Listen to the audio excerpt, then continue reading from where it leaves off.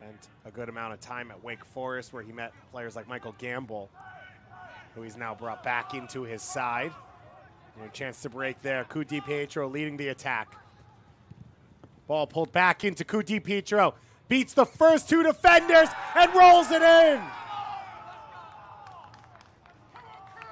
This young man can't stop scoring.